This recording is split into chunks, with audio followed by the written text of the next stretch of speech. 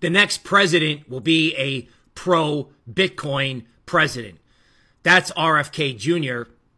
That comes from Michael Saylor, and we knew this already. RFK at Bitcoin Miami changed everything. That was the low in Bitcoin for this local low, and then the thing just took off thereafter. RFK working out, showing people that it's okay to be a guy and it's okay to be fit and in shape, in my mind, was inspirational.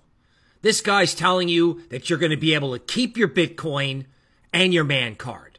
In other words, if you go to the gym or you want to chop wood, as long as you're a good guy, it's still okay to be a guy. You're not automatically the bad guy anymore. So if I can keep my crypto and I can keep my man card and I can be a good man and not be judged, RFK for president.